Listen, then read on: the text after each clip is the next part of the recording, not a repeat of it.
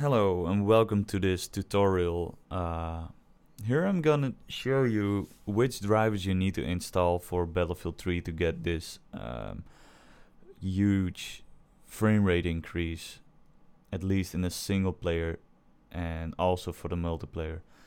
And I'm gonna show you how to create a custom configuration file that the game automatically loads with a blocky shadow fix and a force render ahead limit to 1. Note that with the drivers I'm gonna show you, you need to install, you don't actually need to put force render ahead limit to 1, but it gave me a little bit less mouse lag, so it's fine to leave it at 3, but it's better to change it to 1 if you really don't like the mouse lag.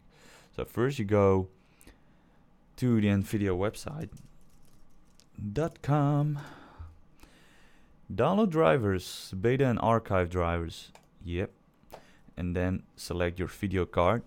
Now, well, I have GTX 260, and if you have a card that supports this driver, it should appear in this list, recommended, certified, and search, and here they are, 197.45. These drivers you need. Install them, and after installing, you go to your computer. Then where Battlefield 3 is installed, it's called Program Files, and if you have a 64-bit version, it's called x86. Go to Origin Games, Battlefield 3, and create this file, user.cfg, and it's very simple. You just press the right mouse button, new text document, and put in user.cfg. Whoop. And mine will say, hey. Oh, what? Yeah, I already have one, so no, but you have to say yes.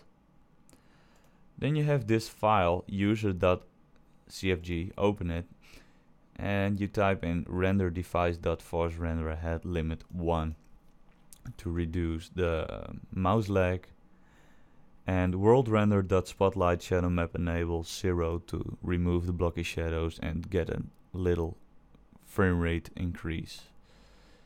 Well, that's about it. Thank you for watching.